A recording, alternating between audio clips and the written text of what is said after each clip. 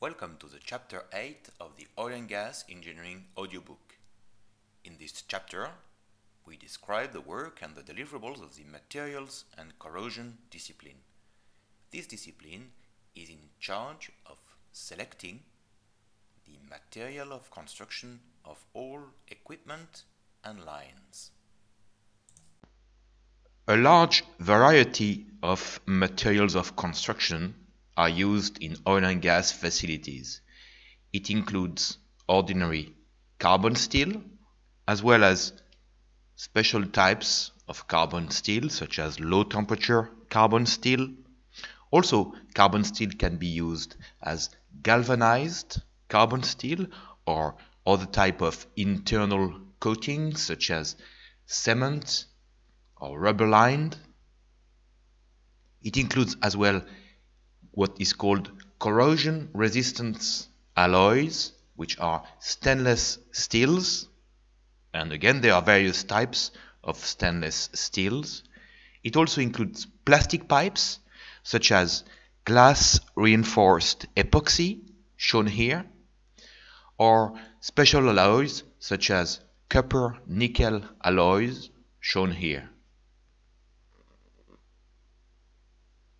The selection of the material of construction depends on the type of fluid handled, its corrosiveness, on its pressure and its temperature.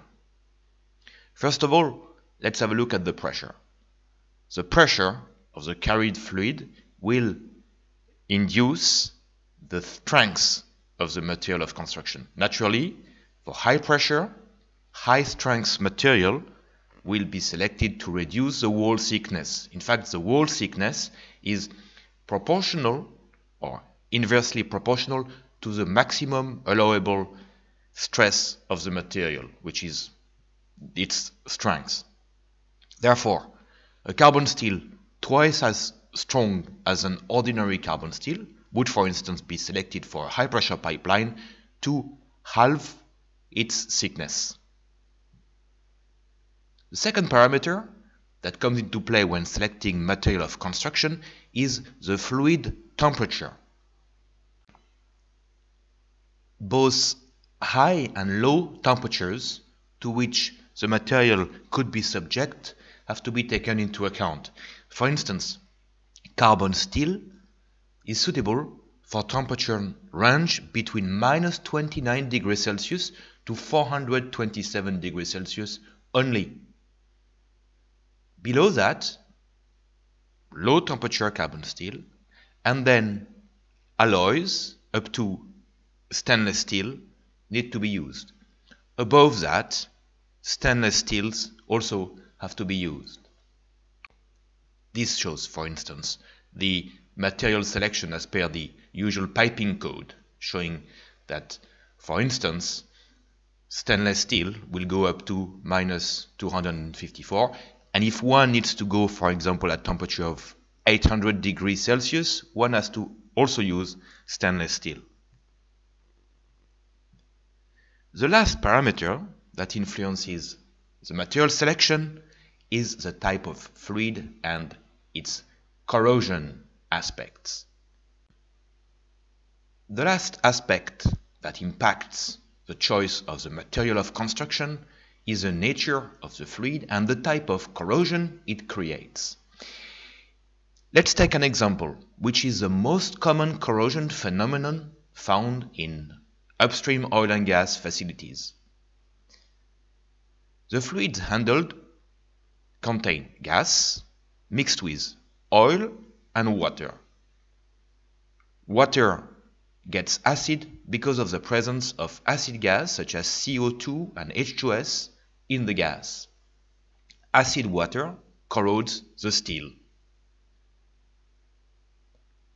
This phenomenon is described by a corrosion rate formula.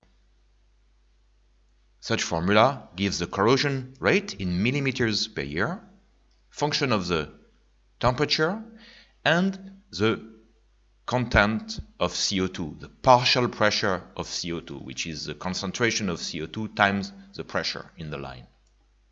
Such formulas come from various publications, in particular research publications, and many are synthesized in API 581. As you can see, the corrosion rate is different for every difference of temperature and every difference of concentration of CO2.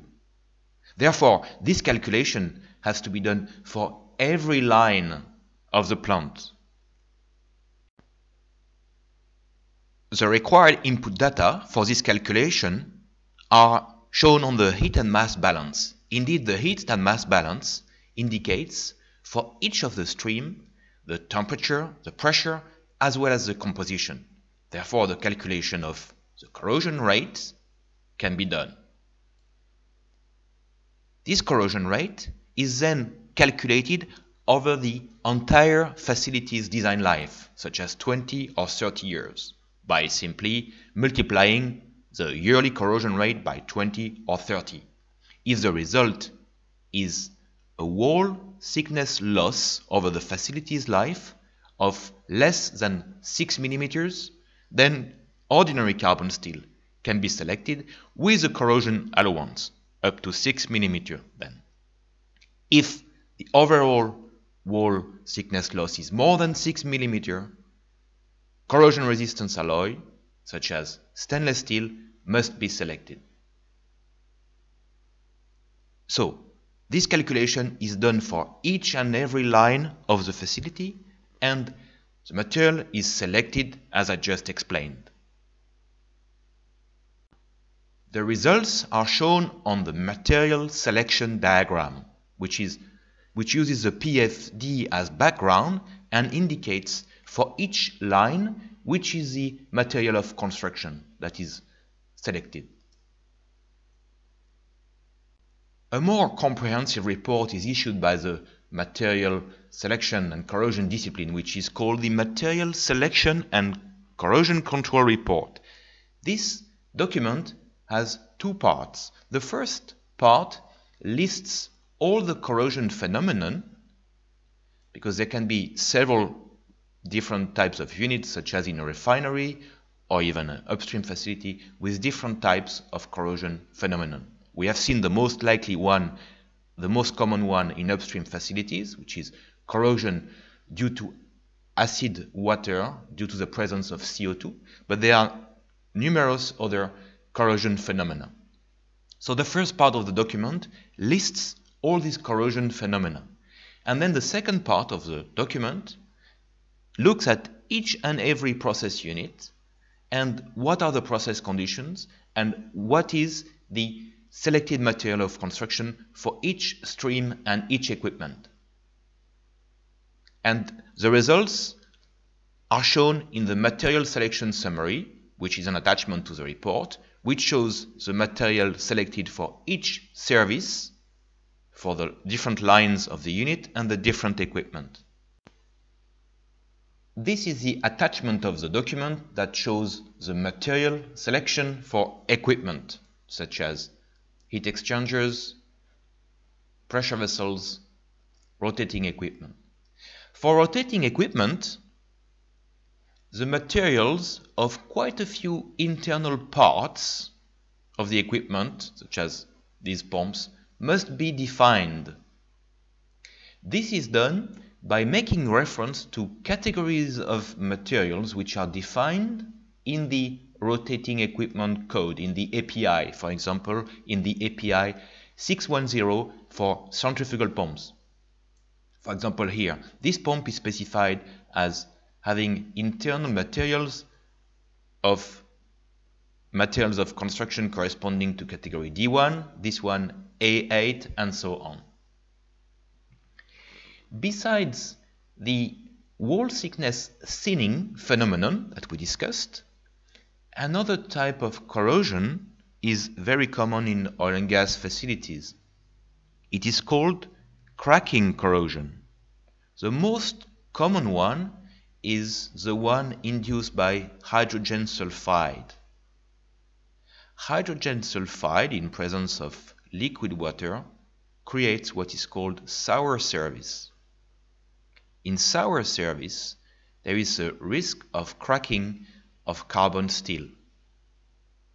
Special type of carbon steel must be specified, which has low hardness and low carbon content, and also special type of manufacturing, in fact heat treatment of welds to reduce their hardness as well, is specified to prevent this hydrogen-induced cracking.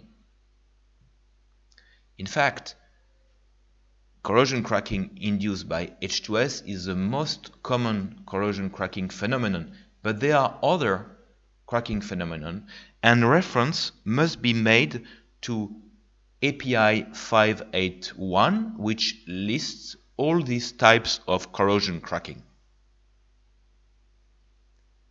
The selection of materials of construction does not end the work of the materials specialist.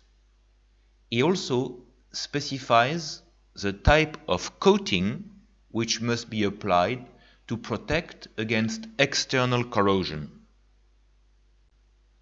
It does so by defining various systems for various types of conditions, in particular the temperature of the lines and equipment.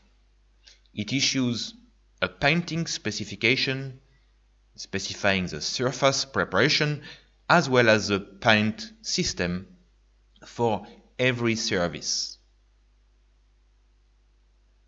This completes this presentation of the materials and corrosion discipline. Thank you for your attention. Goodbye.